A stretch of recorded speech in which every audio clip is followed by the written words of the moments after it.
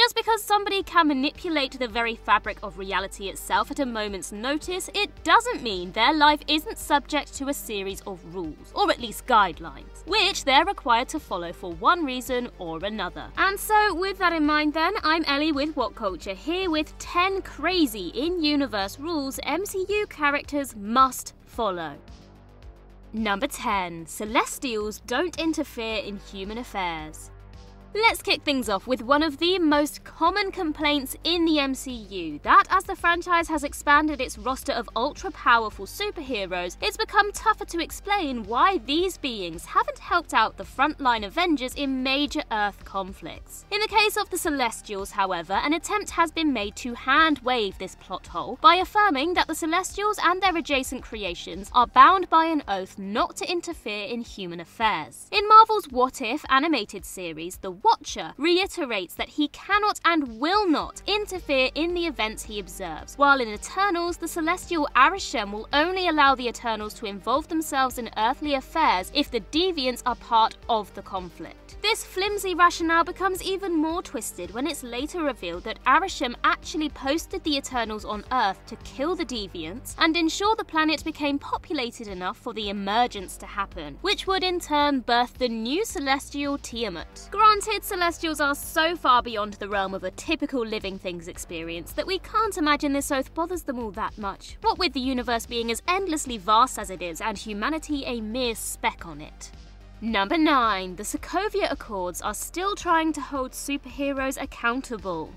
Captain America Civil War introduced the notion of the Sokovia Accords, a series of internationally ratified laws which would regulate superheroes' actions around the globe, and causes the central conflict between Team Cap and Team Iron Man. Though the Avengers had far more pressing threats to deal with during Infinity War and Endgame, the Accords haven't gone anywhere and are still very much active. This was confirmed in WandaVision when Jimmy Woo mentions that Scarlet Witch violated the Accords by stealing Vision's remains. While there's certainly a theoretically compelling argument to be made for superhero oversight, the reality is that there are now so many known superheroes on and around Earth of varying power sets that asking them to sign a legally binding document can't help but seem a bit comical. As such, it's perhaps not terribly surprising that the Accords have been pushed to the storytelling wayside in recent years, having fulfilled their narrative purpose and now only quietly existing in the background. In theory though, the MCU's finest heroes still have to stick to the regulations or risk being flagged as fugitives operating outside of the law. Number 8. Avengers must behave or lose merchandising opportunities. Though the MCU as a whole hasn't explored this angle in any detail, it's clear that the Avengers are now massively lucrative merchandise commodities in their own right, with millions if not billions of fans around the world. Yet Doctor Strange in the Multiverse of Madness makes it abundantly clear that the opportunities afforded to the heroes are entirely dependent on their behaviour, not unlike any famous person bound to a certain code of conduct by their employer. Early in the film, Doctor Strange tells Scarlet Witch that if she helps him protect America Chavez, it'll get her back on the lunchbox. The implication, obviously, is that Wanda was removed from Avengers merchandise following the events of WandaVision, where she enslaved an entire town while grieving Vision's death. But it does beg a few questions. First and foremost, is there a specific code of conduct that superheroes must adhere to in order to benefit from merch opportunities? And more to the point, who the hell is in charge of coordinating all of that? While interest in merch revenue is likely to vary wildly between the Avengers, it's difficult to picture Thor giving much of a damn, it does appear that the heroes are subject to diminished revenues if they veer too far from the squeaky clean heroic course. Number 7. Wakandans don't use guns. One of the defining traits of the Wakandan army is that they're basically the only modern army around the world that doesn't use guns. Despite their technologically advanced nature, they eschew traditional projectile weapons entirely. This is in large part due to their vibranium-laced arsenal, namely their spears and gauntlets, producing sonic blasts capable of causing massive amounts of damage. You can also argue that Wakanda's isolationist nature has basically prevented them from ever having to engage in long-range warfare, and most of their internal qualms are settled through ritualistic combat anyway, therefore negating the necessity for guns. The army is clearly still equipped for a fight with far-flung forces through their vibranium-infused tech, but to the layperson, their lack of conventional firearms seems positively suicidal. Number 6. Black Widows are forcibly sterilized. Perhaps no Avenger has had a more devastating backstory than Black Widow, who reveals in Avengers Age of Ultron that as part of her training to become a Black Widow assassin, she was sterilized before graduating. Natasha says that it's efficient and one less thing to worry about, though it's clear that she was left hugely traumatized by both the sterilization and her general experiences being trained as a widow. This is further explored in her solo movie, where her adoptive sister Yelena graphically explains to their father figure Alexei what the involuntary hysterectomy procedure entails. As if transforming orphan girls into elite assassins wasn't sinister enough, removing their reproductive options in order to make them more pliable and less of a flight risk is just 7 shades of effed up. Considering the callousness of Red Room leader General Dreykov, it's safe to assume that any widow who rejected the procedure would have either been disposed of or, once mind control measures were instituted following Natasha's escape, simply made to submit to it. Number 5. Changing the past doesn't change the future.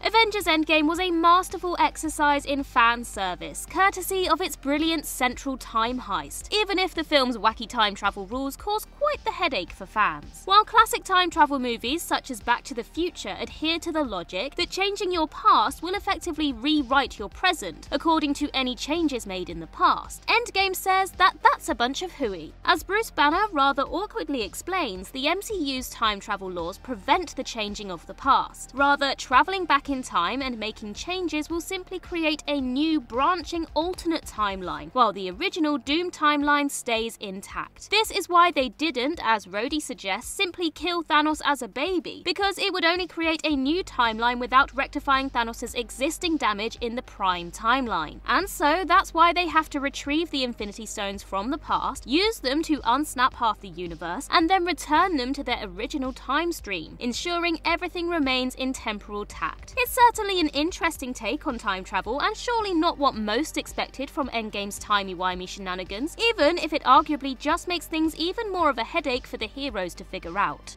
Number 4. Doctor Strange still mostly practices the Hippocratic Oath.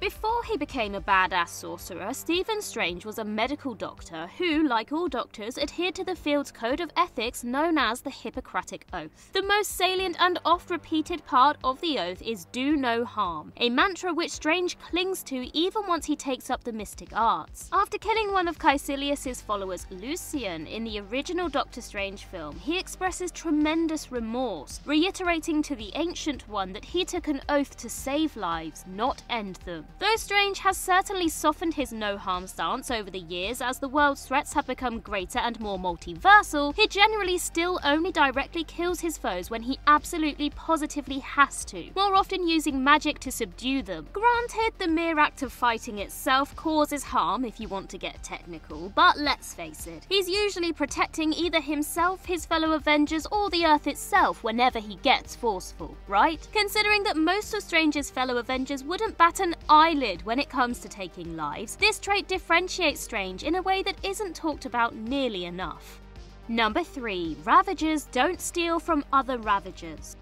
In the Guardians of the Galaxy movies, it's stated several times that the otherwise ruthless band of mercenaries known as the Ravagers have a strict code of honor which its members must adhere to. Yondu is said to have broken the Ravager code by kidnapping Peter Quill from his family as a child, and Yondu and Peter also remark that Ravagers do not steal from other Ravagers. While the former rule makes sense, the latter is pretty hilarious. The Ravagers are permitted to do horribly unscrupulous things in the pursuit of a buck, but stealing from a fellow Ravager? Nope, too far. Considering that Stakar Ogord says there are 100 Ravager factions throughout the galaxy, it's difficult to believe that Ravager bylaw can even be realistically enforced among them. Sure, there might be some sort of kangaroo court where these matters can be decided, but given that these are the only 2 Ravager rules we've been made acutely aware of, there's gotta be bigger priorities than theft, right? Like, you know, don't kill another Ravager or something? When you're this deep down the moral rabbit hole, turning your nose up at robbery of all things just seems a bit farcical.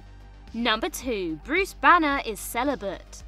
In 2008's The Incredible Hulk, it's made clear that Bruce Banner can't have sex with Betty Ross for fear of hulking out and, well, killing her. This is reiterated in Avengers Age of Ultron, where Bruce is unable to consummate his relationship with Black Widow due to the fatal potential of him getting excited and becoming the big green guy. Now, while Banner managed to successfully merge himself and Hulk into Professor Hulk or Smart Hulk by the time of Avengers Endgame, that seemingly didn't do much to change his celibacy vow. Initially, anyway. Though Banner clearly exerts far greater control over his Hulk form, at this point in time he's still very much bound to the physicality of the Hulk, and so it's impossible to see how he can have sex with a human woman. Yet there is a sliver of hope. Banner inexplicably appeared in human form in Shang-Chi, yet is shown as Professor Hulk once again in the She-Hulk trailers, perhaps suggesting that Banner has found a way to switch between the two forms at will. As it stands though, Banner's celibacy is most likely still intact. It doesn't seem probable that Banner would risk a sexual encounter unless he was 100% sure he could stay human without even the faintest possibility of hulking out. Hopefully, She-Hulk will shed light on this deeply pressing matter when it premieres later this summer.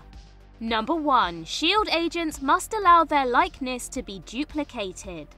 Being a S.H.I.E.L.D. agent sure seems like a lot of hard work, and while the agents are obviously bound to confidentiality agreements regarding the insane sites they're privy to, they also have to consent to something with potentially deeply discomforting implications. The Agents of S.H.I.E.L.D. series has provided numerous glimpses of life model decoys, androids that can perfectly replicate every aspect of a living person down to the most minute detail. LMDs are typically used to create distractions or serve in place of the real agents in a dangerous situation, which sounds fantastic in theory. However, it also presents a system ripe for abuse, especially considering that S.H.I.E.L.D. has been surreptitiously infiltrated by Hydra for literally decades. Evidently, somewhere in a S.H.I.E.L.D. agent's contract, they have to consent to having their likeness imitated for, well, whatever purpose the organization wishes. While the life-saving potential speaks for itself, so too does the prospect of major harm. And that concludes our list. If you think we missed anything, then do let us know in the comments below, and while you're there, don't forget to like and subscribe and tap that notification bell. Also, head over to Twitter and follow us there, and I can be found across various social medias just by searching Ellie Littlechild. I've been Ellie with What Culture. I hope you have a magical day, and I'll see you real soon.